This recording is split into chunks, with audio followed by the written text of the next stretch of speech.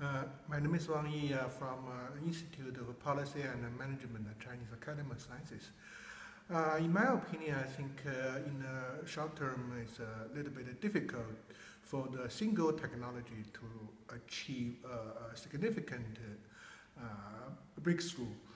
But there are some very good prospect for some integration, technology and also fusion technology, or means the combination of a different kind of, the energy and environmental protection technology, and also this kind of technology and to combine with the digital technology, they can achieve the system innovation and the breakthrough.